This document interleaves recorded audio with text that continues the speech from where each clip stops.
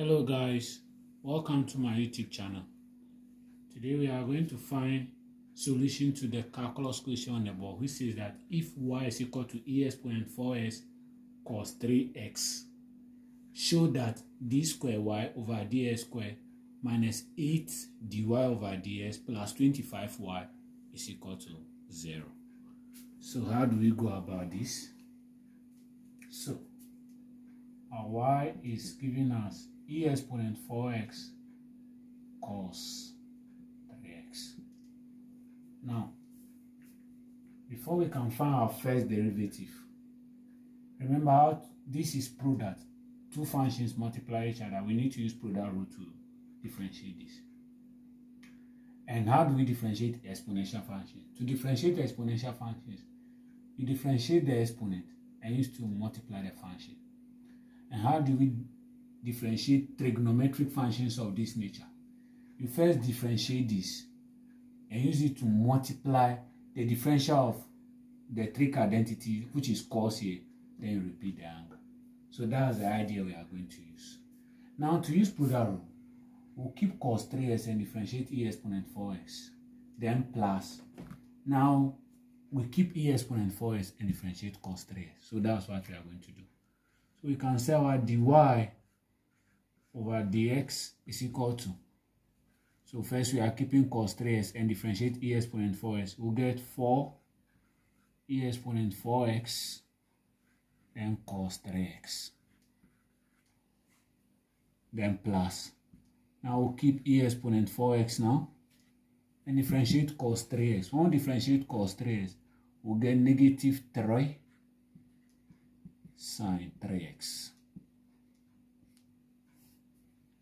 So we can say our dy over dx is equal to 4 e exponent 4x cos 3x, then minus 3 e exponent 4x sine 3x.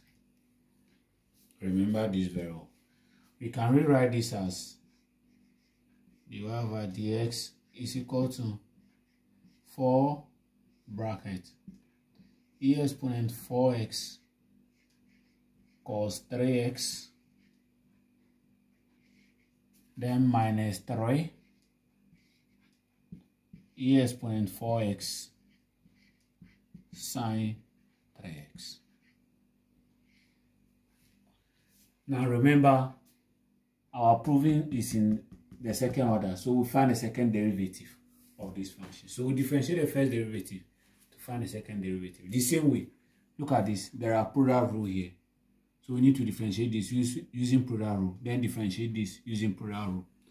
But however, this e exponent 4x cos 3x is what we differentiate earlier, if you look at it very well. So we can say the differential of this is just that.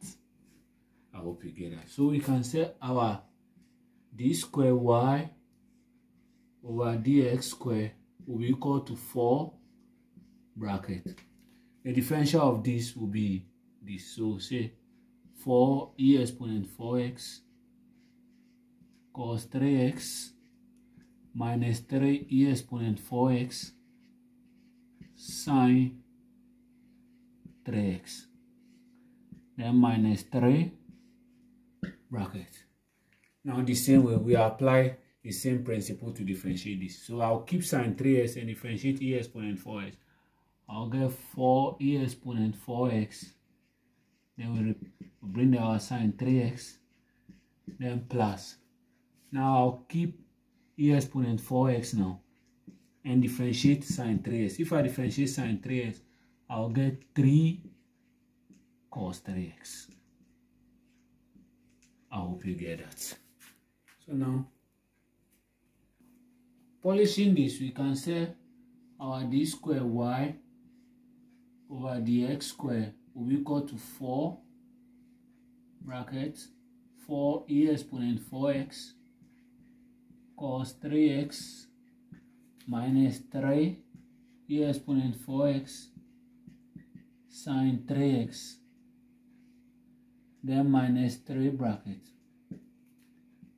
4 e exponent 4x sine 3x. Then this will give us plus 3 e exponent 4x cos 3x. Remember, this is our dy over dx, and this is d square y over dx square. We can just expand this and add like terms.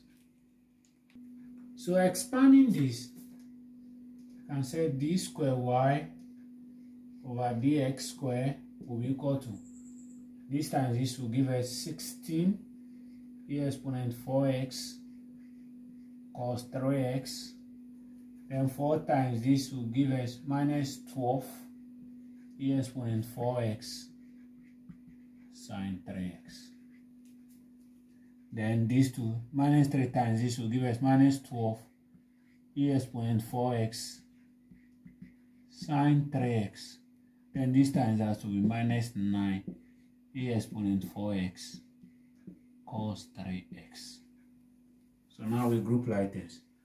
You can say our d square y over dx square is equal to 16 e exponent 4x cos 3x. Then this is it like term, so we say minus 9 e exponent 4x cos 3x.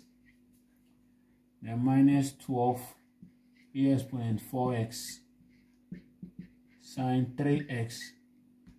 Then minus 12 e exponent 4x sine 3x.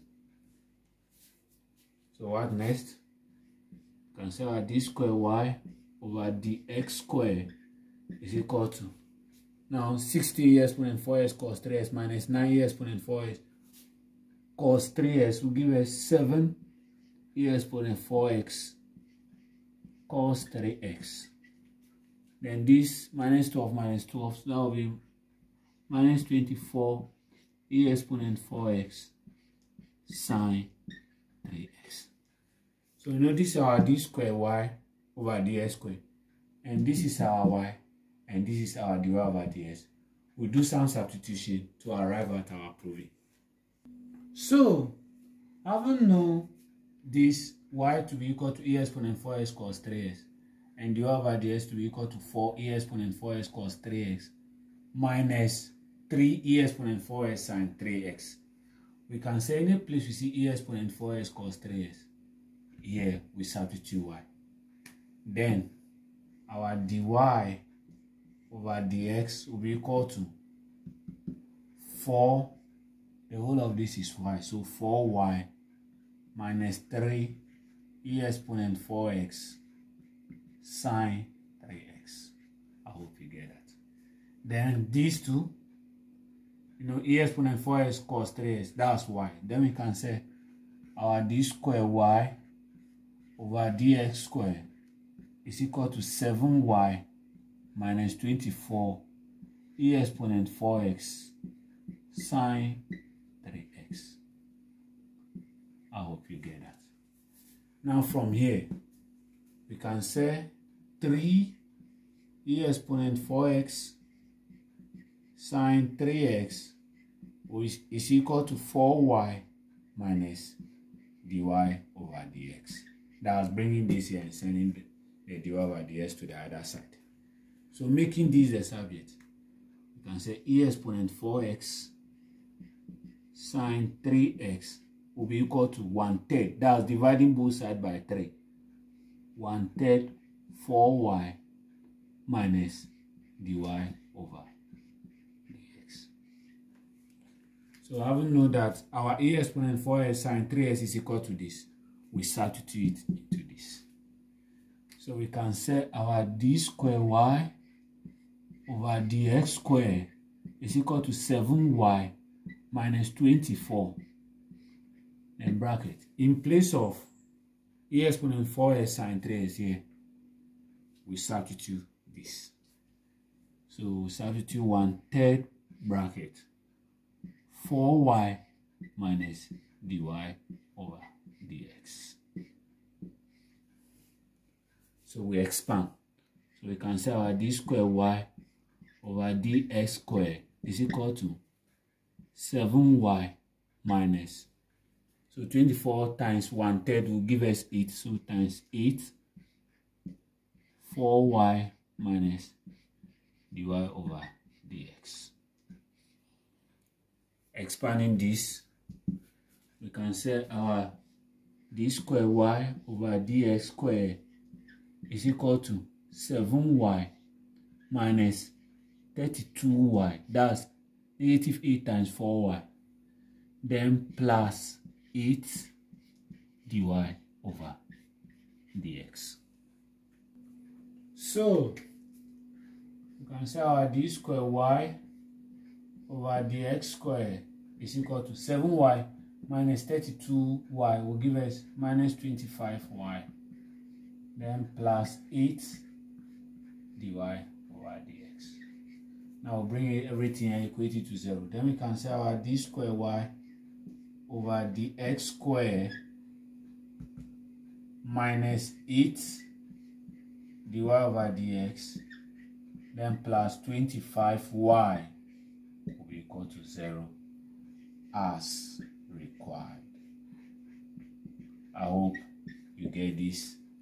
Please, if this helped you in a way, hit that subscription button, like, comment and share my videos, because these are the only ways you can help promote my YouTube channel and I can record more mathematical content for you.